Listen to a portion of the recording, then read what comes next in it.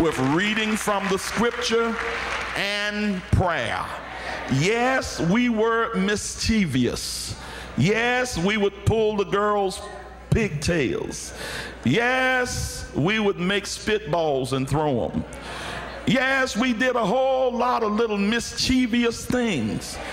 We were conscious of God even in the school. That what was preached and taught in the church was reinforced in the home and was also reinforced at school.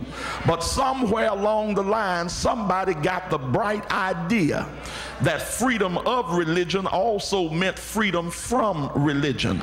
And before we knew it, prayer and Bible reading was taken out of our school.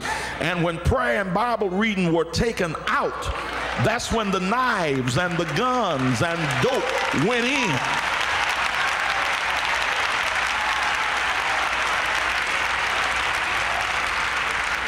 And now it has become so crucial in our country that we seem to be programmed for disaster. I've looked at many of those movies where, you know, someone locked in the missile, a guided missile with a nuclear warhead and was not able to retrieve it. It's as though we have come up with a program in our nation now. We're programmed for disaster. Because what was happening, it started in the African American community. The drive-by shootings, the young people out of control, and we don't know what to expect next. Dope, murders, one thing after another. But the latter part of last year, it jumped into the white community. And now you're seeing across this nation in the white community, you're seeing young teenagers and pre-teenagers with automatic weapons and shooting down their parents and their fellow students and teachers. It's as though the devil is saying that I've got demons that will mess up the minds of young blacks and young whites.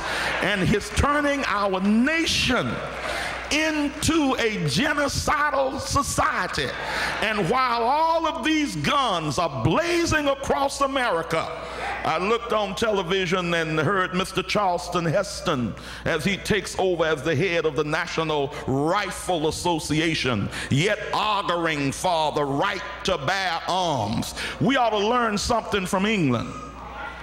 Even the police don't carry guns, except for a few chosen officers. But they do not have, even in a year, the murder rate that we have every day in the United States of America.